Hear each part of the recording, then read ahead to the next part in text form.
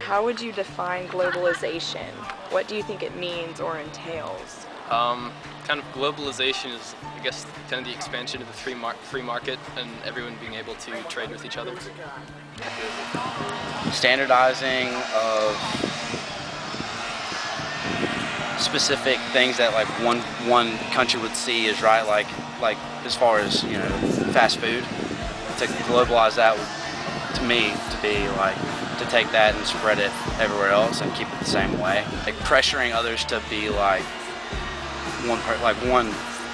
westernized, to westernize everywhere else, you know, that kind of thing.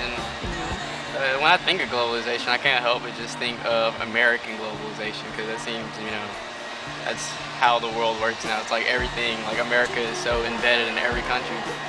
I mean, it's just like Americanization is just taking over so many countries, where the point that people are forgetting like who they are and what makes them special all around the world.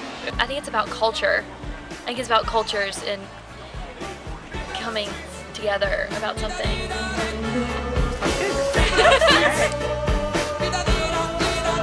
Under pressure.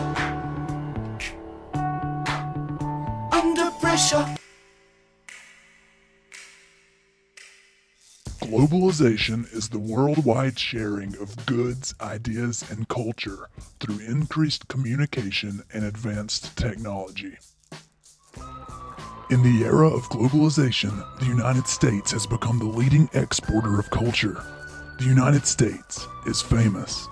American food, art, entertainment, language, religion, politics, and particularly American economics have saturated the globe. American capitalism has become such a vehicle for globalization, it is often considered a defining aspect of globalization itself. American capitalism manifests itself in thousands of familiar forms and brands. American businesses have become international enterprises, owned and operated by individuals all around the world. Nowhere is the exportation of American business and culture more apparent than in the fast food industry. And the leader of all fast food, the most widely recognized restaurant chain on the planet, is McDonald's. Who's that? Don't know. I don't know. You don't know? I don't know. George W. Bush? Nope, that's a good guess, though. Who's that? McDonald. Ronald McDonald. Who is it? McDonald. What does he do? He was helping people at the cash register. He works at McDonald's. I love the pancakes and sausage. He brings every of his friends to McDonald's for a Happy Meal. Where have you seen him? On television, on the commercials. He's the character that made McDonald's. And he does a lot of funny stuff on TV. McDonald's is the icon of globalization. Many American children are able to recognize Ronald McDonald before they recognize Jesus. Around the world, McDonald's has become a household name and part of an average diet. Today, the chain includes 31,000 restaurants worldwide and serves over 58 million people daily. This is almost equal to the entire population of Italy. McDonald's employs over 1.5 million people and is located in 118 countries. In many cases, McDonald's attempts to conform to local culture rather than change it completely. In Germany, one can order a beer with their burger.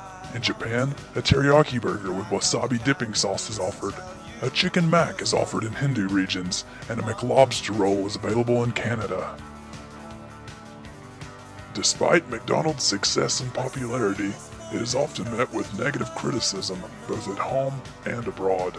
How often do you eat at McDonald's? Never. Never, I hate it.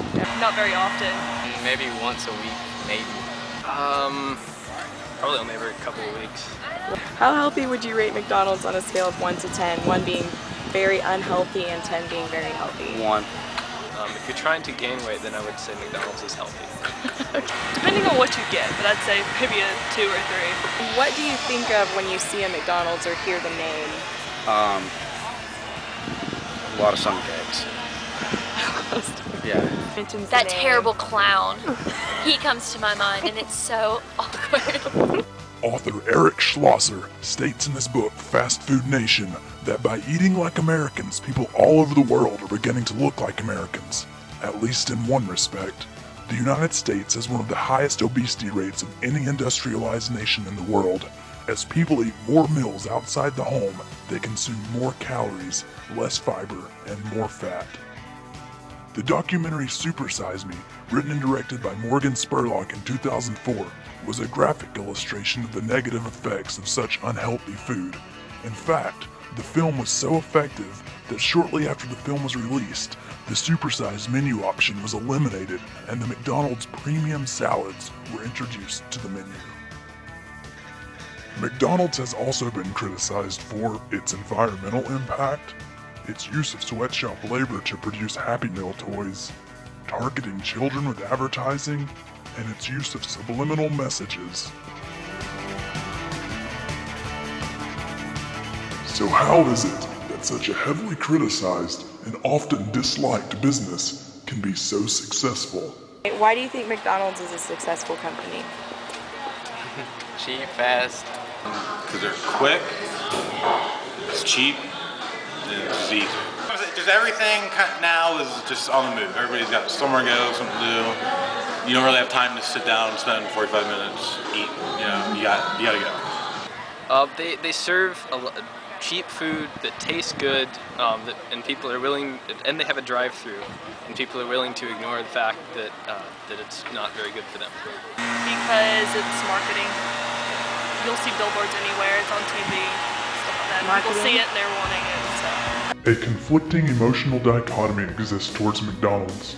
Consumers often like McDonald's and are disgusted by it at the same time. People enjoy McDonald's because it is fast, cheap, and easy, but dislike it because it is stripping away individuality and culture. It is unhealthy, it harms the environment, etc. The same dichotomy of emotion exists towards globalization itself. People dislike the impersonal nature of mass-produced goods, the homogenization of culture, the destruction of tradition, and the self-interest that drives free market capitalism. However, humans are self-interested, and precisely for this reason, we want things cheap and fast, and we want to attain them as easily as possible. Thomas Friedman calls this conflict the battle between the Lexus and the olive tree. It is a matter of short-term pleasure versus long-term cost, and in a global society driven by self-interest, the long-term cost is being ignored.